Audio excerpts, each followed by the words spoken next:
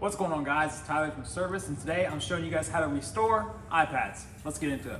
All right, guys, so let's get into the basics. The first thing you're going to need is obviously the iPad. We have two different type of iPads, guys. You have one that has the Lightning connector, and then you have one that has USB-C.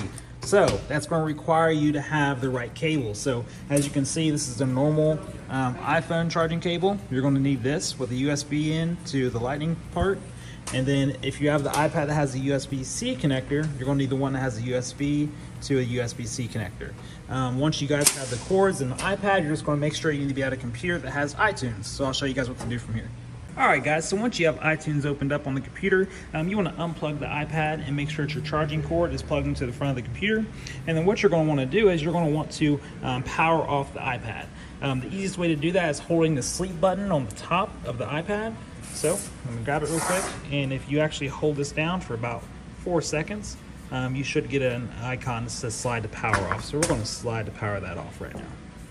Okay, so this part's really important, guys. So restoring iPads that have a home button, what you want to do is you're going to hold down the home button, and while holding the home button down, you're going to plug the charger into it.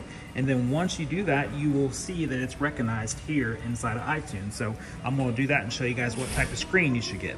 So as you can see, I held down the home button and plugged in the cord and kept holding down the home button, and we get this screen here. And then as you can see, it's being detected inside of iTunes, and we're ready for the next part. Okay, so we're going to put this type of iPad in recovery mode. So you're going to hit the volume up, volume down, and the sleep button up top. So volume up, volume down, sleep button. And as you can see, it says slide to power off. So I'm just going to keep holding the sleep button here. And we're going to wait patiently until the screen goes completely black. Like so. And we're going to keep holding and keep holding. We should see an Apple logo. And then we're waiting for it to say connect to iTunes, like so. And then we got to connect to the computer, so the changes should reflect here in iTunes. If it doesn't show up immediately, just give it a few minutes and it should pop up. Okay, guys, so once we're inside of iTunes, as you can see, a message is going to pop up where it says there's a problem with the iPad requires it to be updated or restored. So we want to restore this iPad back to factory settings, so we're going to click the restore option. And then once you click the restore option, it's going to connect to the iPad software server, which shouldn't take too long. And then it's going to ask us what we want to do, and we want to restore and update. All right, so you're just going to go ahead and follow the prompts here and agree. And then in the very top right-hand corner, as you can see up here, we have a little downloading symbol, okay? It's going to download the iPad update software. Your time might vary depending on where your location is. As you can see, it's going to take 2 minutes for ours.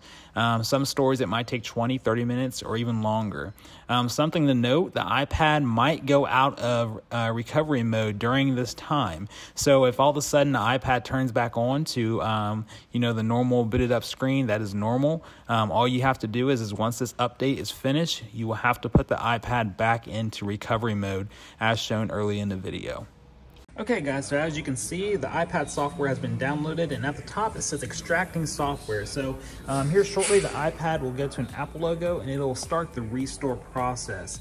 So basically you're going to leave it at the screen on the computer and leave the iPad plugged in until it fully restores. And then once it's done fully restoring, it should be at the setup screen just like normal. All right, so I just wanted to give you guys a quick reminder on how to put these into recovery mode. So iPads with a home button, the way to get them into recovery mode is shutting them all the way off. Hold down the home button and plug in the charging cable and keep holding the home button until you get the iTunes restore message on the screen. For iPads that don't have a home button, you guys will do the volume up, volume down, and the sleep button, and continue to hold the sleep button until you see the iTunes restore on the screen. And just make sure that you plug in the cable so it's recognized inside of iTunes. The last thing I want to notify you about and remind you is that sometimes the iPads might go out of recovery mode as you wait for your update files to download. Just remember to put the iPad back into recovery mode, and then you should be all set from there. I hope this video helps you guys, and I hope you guys have a great day.